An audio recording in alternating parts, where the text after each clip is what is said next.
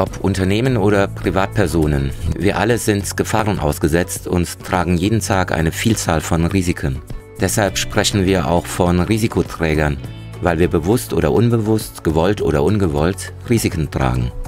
Diese Risiken können aus technischen, wirtschaftlichen und speziell finanziellen oder rechtlichen Gründen entstehen und zu erheblichen Störungen bis hin zum Verlust der Existenz führen.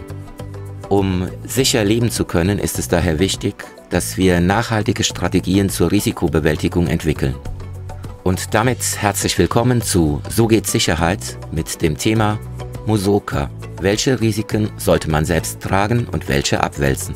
In diesem Video geht es um eine Entscheidungshilfe, damit ihr leichter abwägen könnt, welche Risiken ihr minimieren oder gar vollständig ausschalten müsst, sollt oder könnt.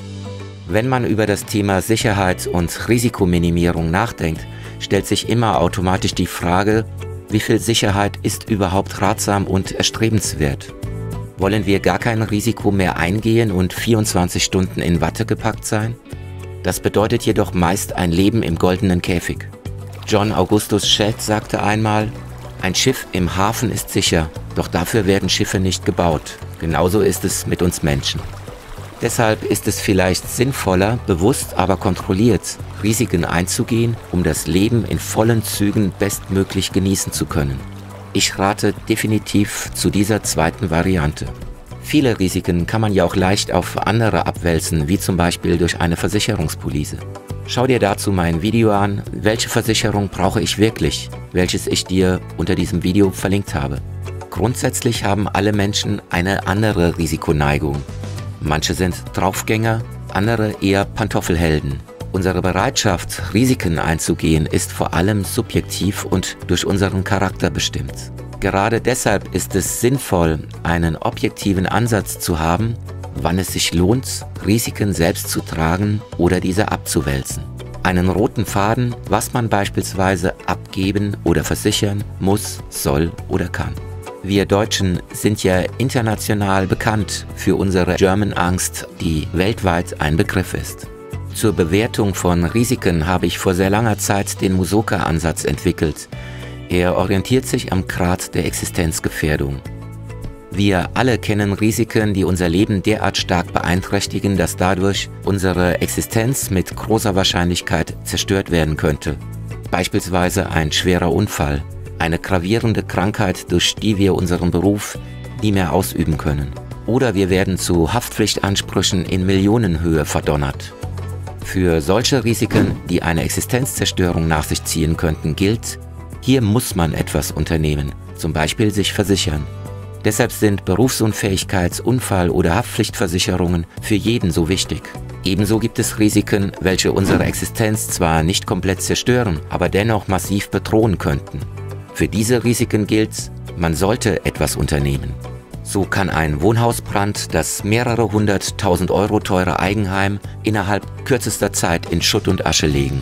Und Wohnungsbrände passieren in Deutschland 200.000 Mal pro Jahr. Das Gleiche gilt natürlich auch für millionenschwere Firmengebäude. Insofern sind beispielsweise private und betriebliche Gebäudeversicherungen sinnvoll und empfehlenswert. Daneben gibt es aber auch Risiken, welche sich in Bezug auf unsere Existenz neutral verhalten. Existenzneutrale Risiken gehören daher in die Kategorie kann, nice to have. Eine zerbrochene Scheibe ist ärgerlich, wird aber die wenigsten Menschen finanziell aus dem Sattel werfen. Halten wir also fest, der Grad der Existenzgefährdung ist ein guter Indikator, welche Risiken man selbst tragen kann oder besser auf andere abwälzen sollte. Dabei gelten diese 3 praxiserprobten Tipps. Für existenzzerstörende Risiken muss man eine Lösung finden. Für existenzbedrohende Risiken sollte man eine Lösung finden. Und existenzneutrale Risiken kann man getrost auch selber stemmen. Das ist MU.SO.KA. Diese kleine Tabelle zur Bewertung von Risiken hat sich zigfach bewährt. Mach das doch mal für dich und gehe verschiedene Ereignisse und Szenarien und deren mögliche Auswirkungen durch. Wenn du es professioneller und komfortabler liebst, nutze den Online-Risikocheck, den ich dir unter diesem Video verlinkt habe. Dann weißt du in 3 Minuten Bescheid. Und schau dir auch mein Video an, welche Versicherung brauche ich wirklich.